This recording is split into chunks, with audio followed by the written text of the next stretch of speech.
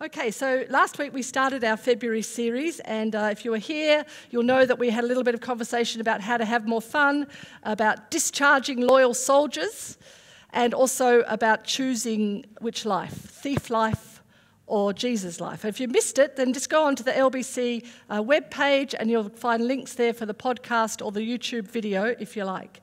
But in case you missed it, or in case your week has been very full and you think I was here, but I'm not sure I can recall quite what happened in that space, I want to give you just a two-sentence reminder of what we said about the two lives that Jesus talks about out of this parable. So first there is the life that the thief offers. Remember that? And we described the thief's purpose as to quietly take. He's not a smash on your door and break in and demand your stuff with menace type thief. He's sneaky. The thief takes precious things from our life, which basically we're not guarding, and effectively surrender to him.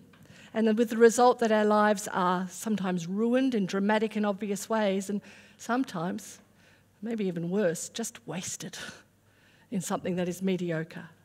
And then there is the Jesus life.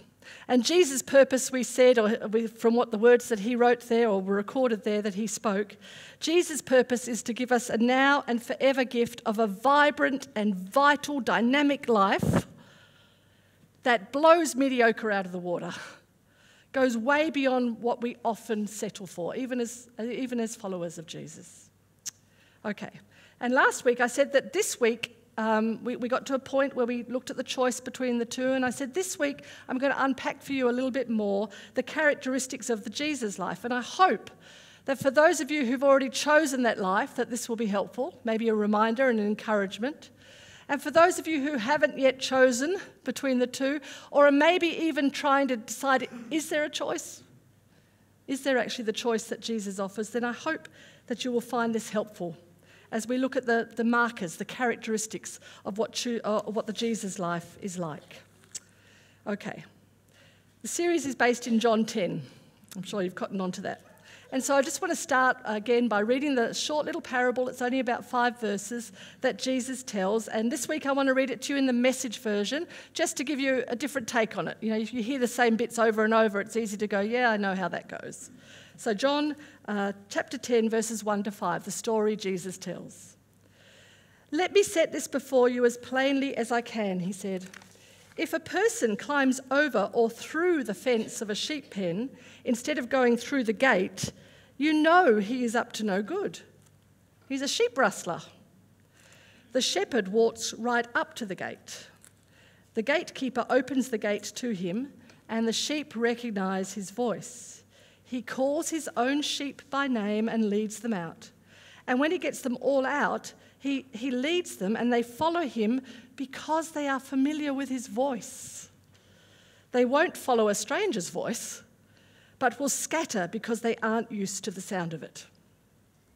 Now, we said last week that Jesus told this story because in the chapter before, the artificial line of the chapter, this is actually life just going on, people were debating and arguing about who he was. So he tells this story by way of explaining to the people who he was. But at the end of the parable, most people are none the wiser. I think the next line there says something to the effect that they had no idea what he was talking about. So Jesus sets about explaining what his story of the sheep and the shepherds and the thieves meant. And in chapter 10, if you had a look at your "Do you want more with that sheet" from last week, we alerted you to that in that document. In chapter 10, in 3 places, he explains this parable. 3 different places in that chapter, and he does it in a slightly different way. And I think that it's in these explanations that we can see the characteristics of what choosing a Jesus life would look like. So we're going to have a quick look at those 3 explanations and extrapolate out of there about half a dozen characteristics of the Jesus life, and you might want to jot those down as we go through. Okay, so the first explanation we did read last week, but I've got it on the screen there, and let's just read it through again. Hopefully it's getting familiar to you. So he explained it to them. This is the first time he tries to explain this parable. "I tell you the truth. I am the gate for the sheep," said Jesus. "All who come before me were thieves, or who came before me were thieves and robbers. But the true sheep did not listen to them." Remember, he was talking about the leaders of his time. "Yes, I am the gate. Those who come in through me will be saved. They will come and go freely and will find good pastures. The thief's purpose is to steal and kill and destroy. My purpose is to give them a rich and satisfying life. So I think that the first thing we can see from this first explanation is that Jesus is saying, choosing the life that I give, choosing the Jesus life, means you are going to live much more certain of the path to travel because you live in the company of the one who is the way and is the keeper of the way, who is the gate and is the keeper of the gate.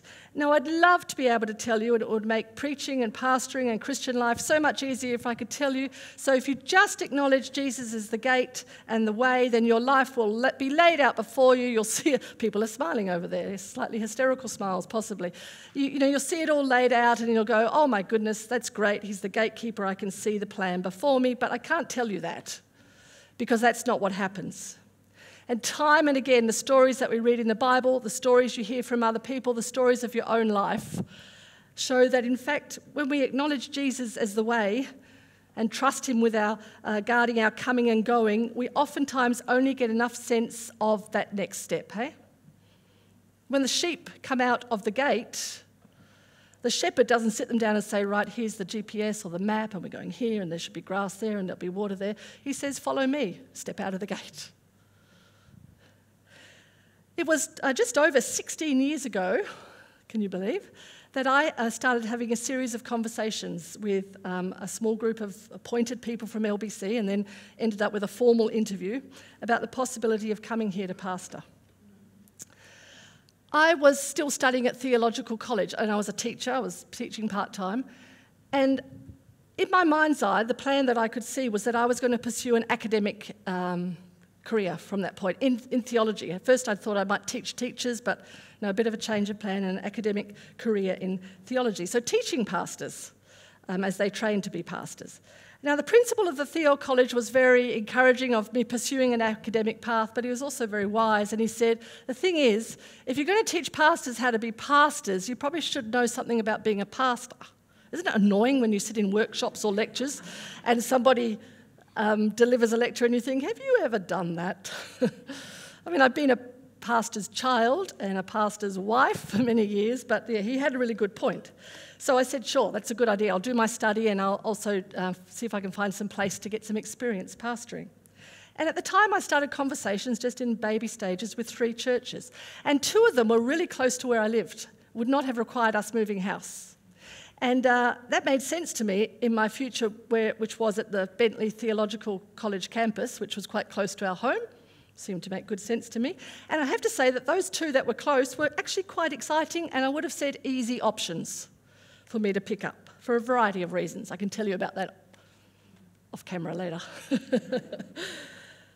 And again, this seemed to work for me, actually. Not that I'm into easy as such, but I thought if my path is academic, then some place where I can relatively easily get some experience just seemed to make good sense. And yet LBC was the church I felt God was asking me to step towards. The one who was watching over my coming and going said, step this way. But it's not what I want to do long term, I said. Step this way. But we've still got 2 kids at home, adult kids now, young adult kids, and we'll have to move house, and I'm sure if we move house, one of them at least will move out earlier than they would have otherwise. This was quite a long story I had with Jesus. And, I said that to him, and he said, step this way. But they might not vote for a woman at Les Moody Baptist, I said, whereas I know without a doubt the other 2 would. Step this way, he said. And in the end, because I believed that Jesus, my shepherd, was guarding my coming and my going, I took that next step that didn't actually make sense to me in many ways. And LBC and the wider community became the good pastures that Jesus was leading me to for this season. No regret. No regret. When we choose the Jesus life, we live more certain of the path to travel one step at a time. Because we live with Jesus, who is the way and the keeper of the way. Jesus is God himself, guarding our coming and going. the psalmist says, "The Lord keeps watch over you as you come and go, both now and forever." And Jesus is the Lord. Jesus is God. So that's the first thing about the Jesus life. We'll go through the others a little faster, I promise. Second thing, when you choose the Jesus life, I think you will find that you will live less alone because you are living in the company of one whose voice you know. Jesus actually talks about this one in all three of his explanations. You'll see him refer to this in verses 8, 16, and 27. Okay, a little bit of more background. We're learning a lot about shepherds in Jesus' day. In Jesus' day, the good shepherds led. They did not drive. It's probably still true where shepherding is practiced. They led their flocks into and out from their pens. They led them towards food and water and away from danger. And remarkably, they used their own voices to do that. I think that's quite extraordinary, maybe because I'm more of a city girl than a rural girl. I think that's amazing. And sometimes it wasn't necessarily just their voice. They would get into the habit of taking a very rudimentary instrument with them, a little short wooden flute, and playing a repetitive tune. And in a sense, that repetitive tune became the voice of the shepherd, and the sheep would follow whenever they heard that tune. When my first grandchild was born, I sang her a version of Twinkle Star that, just in the spur of the moment one day, she was a couple of weeks old, that had made up words in it, different words in it. So it's got a line in it that says, "Grandma wonders who you are." And another line in it that says, "You are like a diamond in Grandma's sky." And it was just one of those things that happened, but it became a thing in our family. In my own family of origin, it was a clean pressed handkerchief of my dad's that was the symbol of comfort. And that would be pressed into your hand or put into your backpack or slipped under your pillow at times when you needed to know that you were loved and secure and somebody was there for you and had your back. In my grandchildren's generation, it's become, not on purpose, but this Twinkle Star song.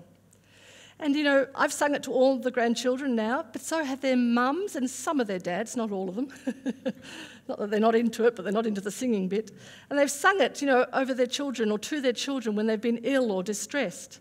And when our youngest grandchild was in neonatal ICU and we couldn't hold her for quite a period of time, I would sing it over the cot.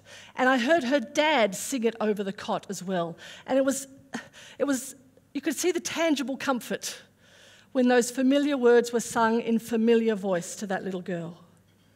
It was like a hug. Now, God has always spoken, sung, talked to his people through angels and burning bushes, through the law, through the prophets, through kings, through priests. But he has never sung over us, spoken so intimately to us as he has in Jesus. Jesus is the voice of God.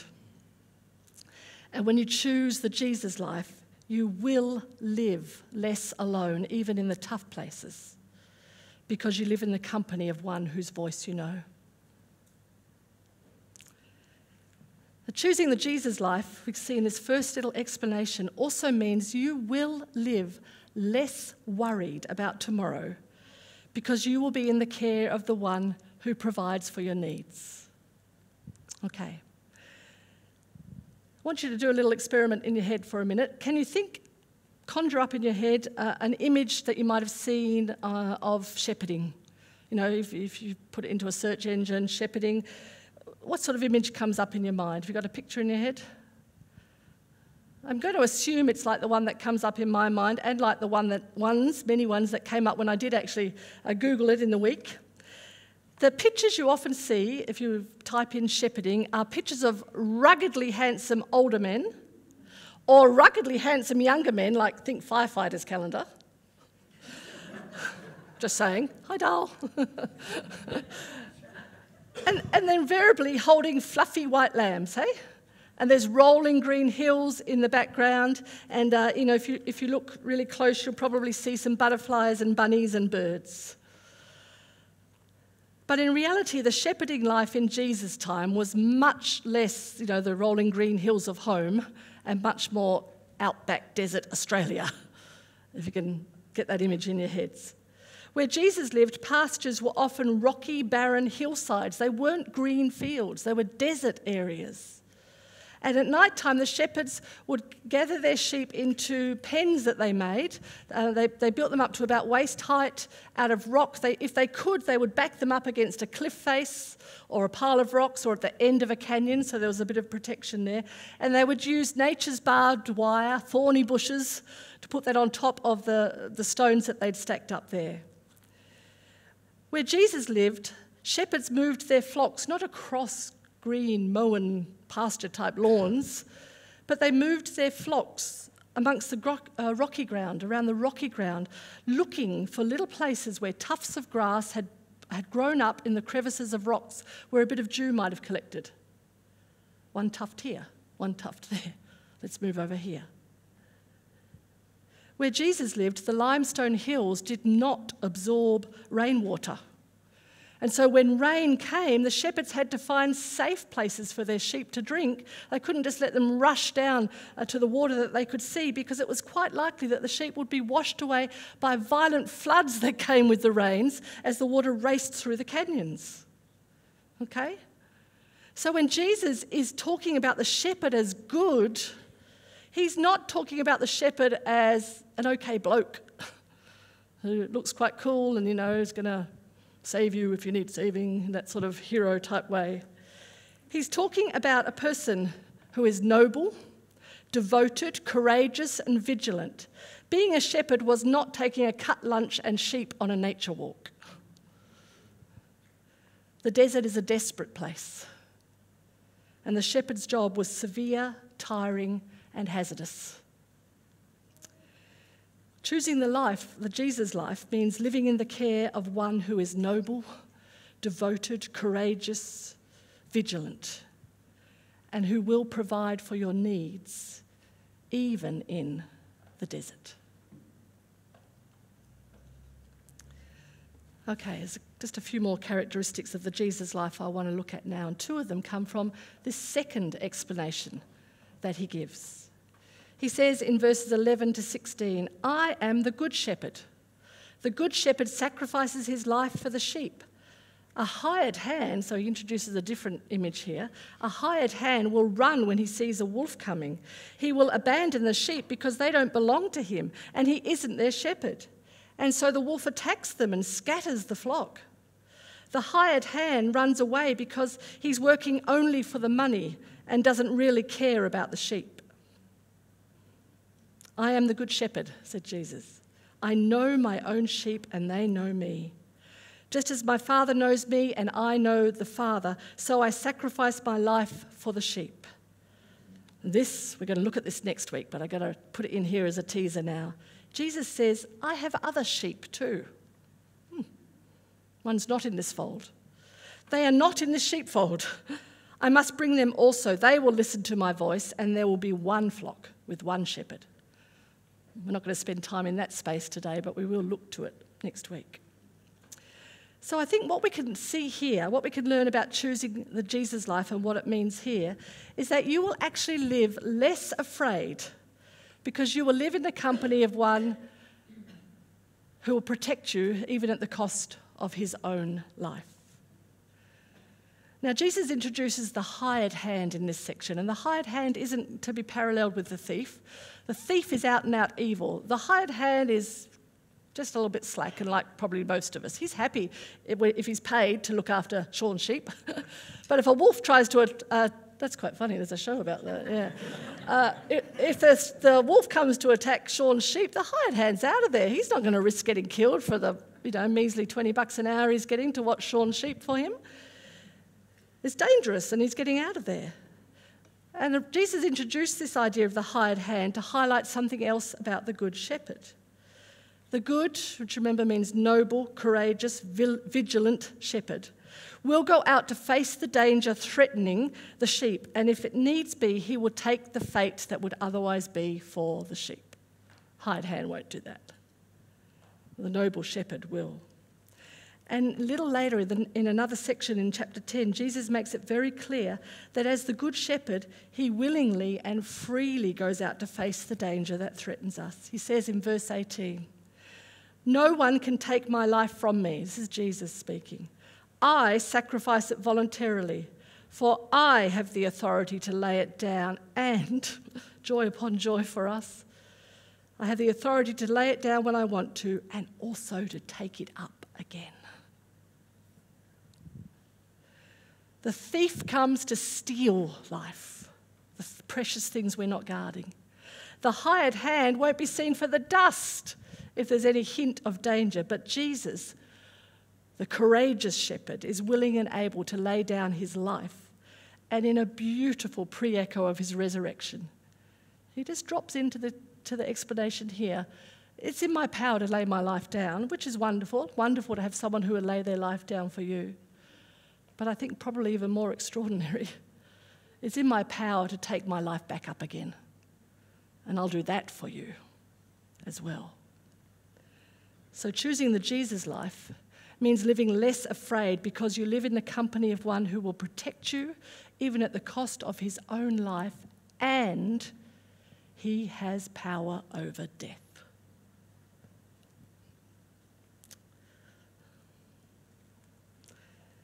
Another thing, choosing the Jesus life.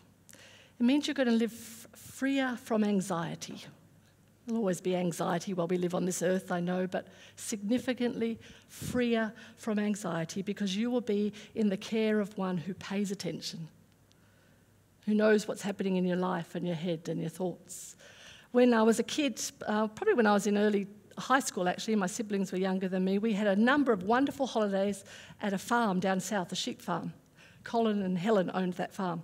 And we learnt all sorts of things in our holidays on that farm. We learnt how to ride motorbike, that was pretty cool. And we learnt where lamb chops came from, which was less cool. He made us watch anyway, it's probably good for us.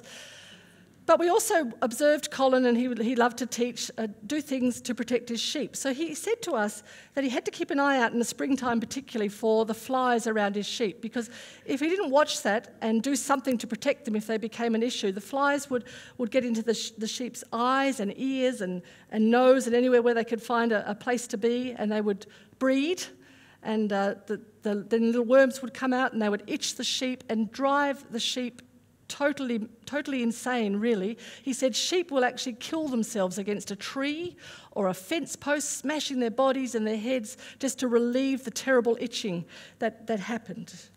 So he kept a watch out. He knew what was going on. He knew if the flies were becoming an issue. He knew if there was something he needed to do to protect his sheep. And I want to say to you that if you choose the Jesus life, you will be freer from anxiety because you are living with a good shepherd who pays attention, knows what's happening on the outside and the inside, pays attention to that. Okay, we're nearly done. There's one more section, though, in chapter 10 where Jesus explains some more about what his parable means, and I want to read that to you now. It starts at verse 25. Jesus replied, we'll get back to what he was talking about to others in weeks to come. Jesus replied, I've already told you, and you don't believe me. The proof is the work I do in my Father's name. But you don't believe me because you're not my sheep. My sheep listen to my voice. I know them, and they follow me. I give them eternal life, and they will never perish. No one can snatch them away from me. For my Father has given them to me, and he is more powerful than anyone else. No one can snatch them from the Father's hand. The Father and I are one.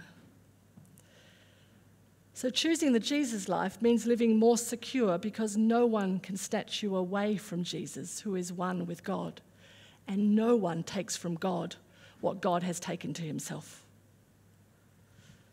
Isaiah recorded these words, "From eternity to eternity, I am God. No one can snatch anyone out of my hand. No one can undo what I have done." Nobody takes from God what God has taken to himself. Jesus is God. They are one. You know, in the next couple of weeks, we're going to take these characteristics, these half a dozen characteristics of the Jesus life, and we're going to look at how that plays out in our everyday lives. But I don't want to rush into that space as we come to a close this morning. I want to land us back at the choice space where we landed last week. Thief life or Jesus' life?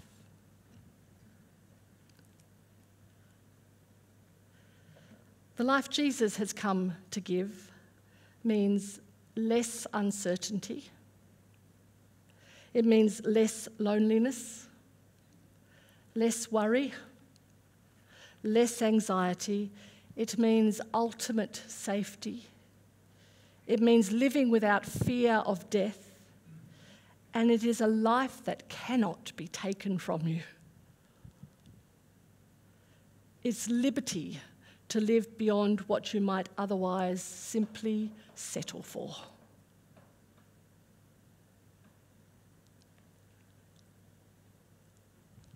So which life will you choose?